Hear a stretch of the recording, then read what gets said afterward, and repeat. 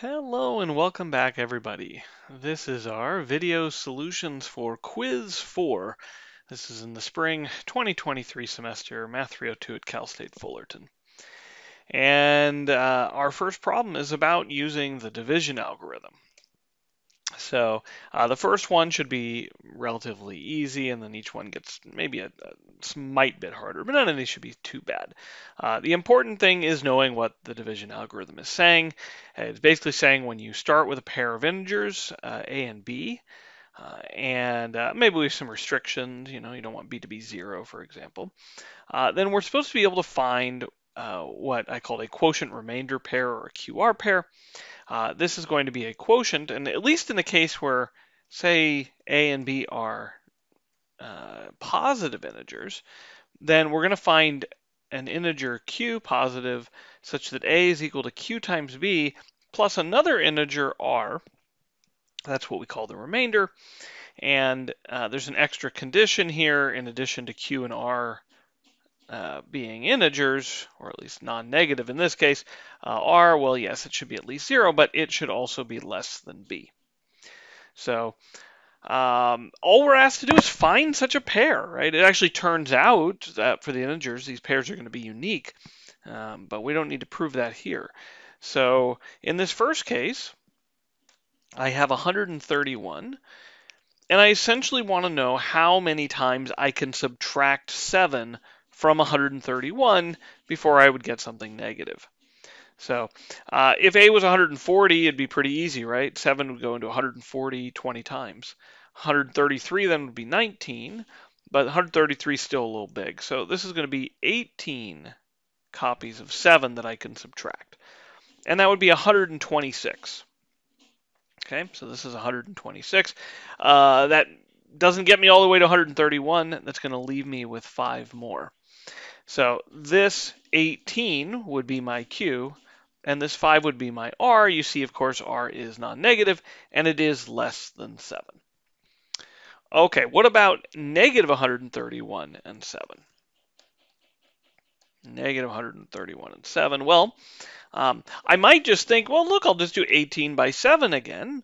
And I say, well, then I'm going to get something positive. So what if I did negative 18 by 7?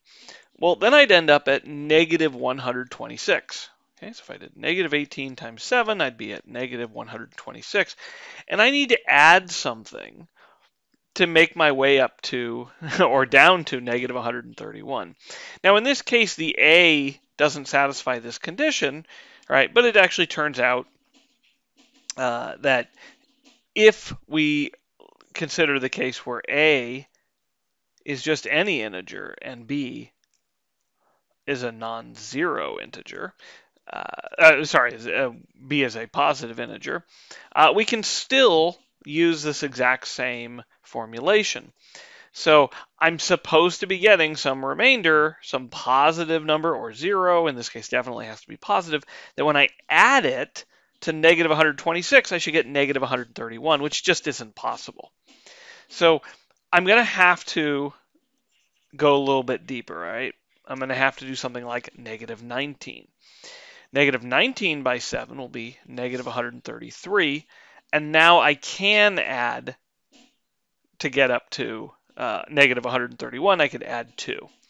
So I'm going to go negative 19 by 7 plus 2. Okay, now this last one, the A has stayed negative 131, but the B is now negative 7, and that's going to change the form of this division algorithm. So if you just know that A and B are integers with B not equal to 0, then, well, I'm definitely going to be looking for a quotient remainder pair still. But now, of course, it's not, reasonable to expect that Q is going to, I guess up here I should have said, right, like in the second case, Q, so in this case, Q could be now just any integer, right? You have to allow it to be negative. So here, Q, the same thing, should be allowed to be negative. I still want R to be positive, though. Okay, so R is going to be, or at least non-negative. But I'm even going to have this extra condition, right? I still want it to look something like this. R is greater than or equal to 0. But now I really can't expect it to be less than b because, well, b could be a negative number. And so the right thing here is to use the absolute value of b. So we need our remainder in this case to be less than 7. All right, so we're going to write negative 131. And, well, let's see. If I take negative, well, what are we going to need here? We're going to be multiplying by negative 7. Oh, so what if I just use 19 instead of negative 19? If I do that, I still get the exact same value, negative 133, and then I can add 2 and get up to negative 131. Ah, well, that's not too shabby at all.